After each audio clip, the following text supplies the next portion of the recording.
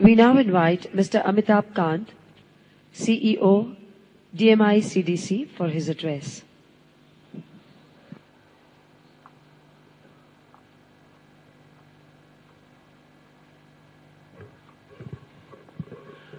Honorable Chief Minister, Shri Narendra Modi, distinguished guests on the dais, ladies and gentlemen. The Delhi-Mumbai Industrial Corridor passes through the 6 most dynamic states of India.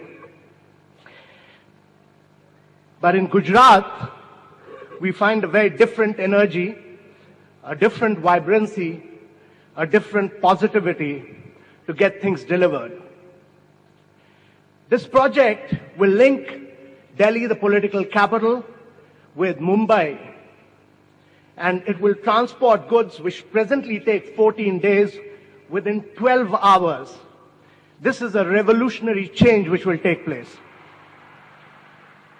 But when this happens, it opens unique, exciting opportunities.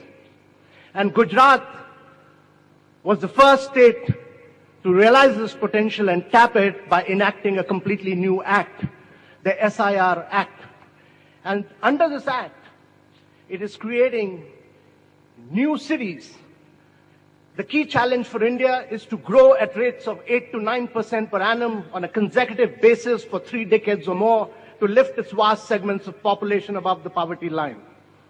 And the challenge is for the manufacturing sector to grow at rates of 15 to 16% consecutively year after year for the next 3 decades. I think this challenge has been grasped by Gujarat and it has taken the leadership. It is creating jobs, it is driving manufacturing, and it is driving urbanization. Because by 2030, 350 million people will get into the urbanization process. And every minute, 30 Indians are moving from rural areas to urban areas. And therefore, you need new urbanization. In Dholera, we are creating a city in partnership with Government of Gujarat under the dynamic leadership of Mr. Modi, a city of the size of 903 square kilometers. You will realize the dimension when I say that Singapore is just 670 square kilometers. This is the only state which has managed, through a process of community participation, through a process of town planning, has been able to do land pooling of an area of 540 square kilometers. This is unparalleled and this is unbelievable in many ways.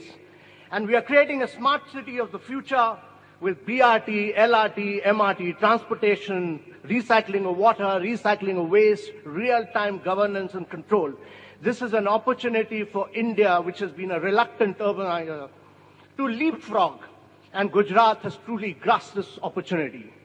I see a very different dynamism, I see a different energy, and I see a different vibrancy, and I see a unique decisiveness when I deal with civil servants in Gujarat. And that is why Gujarat has taken the leadership in Delhi-Mumbai corridor. I compliment the Chief Minister, I compliment the civil servants, I compliment the politicians for this very visionary, decisive leadership. My compliments to the Honorable Chief Minister. And I'm sure what you'll see in the coming years is a completely new Gujarat, a completely new Singapore being created in the heart of Gujarat. Thank you very much, ladies and gentlemen. Thank you, Mr. Kant.